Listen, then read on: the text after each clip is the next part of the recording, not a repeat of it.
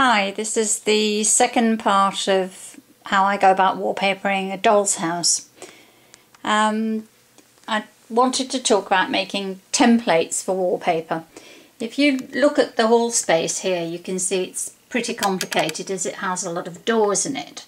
And one of the ways of going about wallpapering this is that you would just put a piece of wallpaper across the whole area that you're doing, wait for it to dry, and when it's absolutely bone dry, you just cut crisscross across there with a knife and then trim it all up. I actually haven't done it that way because I think working in a confined space, trying to fiddle about cutting those doorways out accurately is quite difficult. Plus, I do like when there are door trims going on, I do like a little bit of wood exposed so that the wood of the door trim can stick to the wood and not just the paper. So I'm thinking if you do it that way, you're going to have paper to the edges and your door is actually only going to be stuck on your wallpaper. So what I do is I make a paper template. The paper I use is lining paper. It's very thick, tough, but you can use anything, any paper that you've got that's big enough to do it with. And I cut out a very rough piece, rough size piece, and I get the top line lined up nicely with the top there, and then I just literally, I go around and I press everywhere with fingernails and fingers to get the shapes of all the stuff that's happening in the space that I want to fill. Take that away, cut it out roughly with a knife, bring it back, put it up against the wall again and finesse it. Basically go around it again and see where I need to trim some more away, straighten up some edges, whatever it is that it needs to be a perfect fit. When I've got that piece of paper as a perfect fit, I now have a paper pattern that I can take to the wallpaper, put it on the back of the wallpaper, draw around it, cut it out with a pair of scissors, and really 10 times out of 10 it will just come back again and go straight onto the wall, and it's the right shape, it's the right size, everything's in place.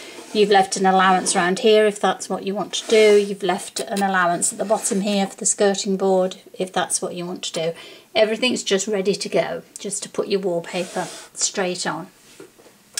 More usually than that, you want to get a piece of wallpaper to go between a picture rail or maybe a dado rail further down, but in this case a picture rail and a piece of skirting.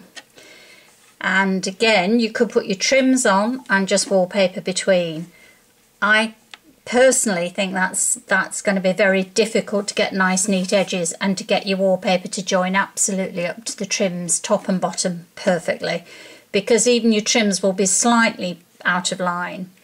So if you go away and measure your paper very, very accurately, you're still probably going to get little bits of gaps or overlaps or whatever, just trying to get it between those two trims. So I would rather put the paper on first and put the trims slightly over the top of that. So what I do is I get a piece of card, figure out where my rail is going to go. I usually put the doorway in place, I stand it in place just to make sure, because they will have different size trims around the doors, and I like the picture rail to go right to the top of the doorway. So I put the doorway in place, figure out that's where I would like the picture rail to go, cut a piece of card the right height, as this one is, goes from the bottom to where the top line's going to be, and then I take that around the room, drawing a line all the way along. And when I've finished, I know that's where the top edge of my paper is going to go. I've allowed a little tiny bit extra on the measurement so that it will go under the picture rail. When I'm measuring, when I'm trying to work out what width to cut my strip, the other thing I do is, on the piece of card that I cut out, I put a piece of skirting board across the bottom. Sorry. It's a one-handed job, this. Put a piece of skirting board across the bottom and draw across that.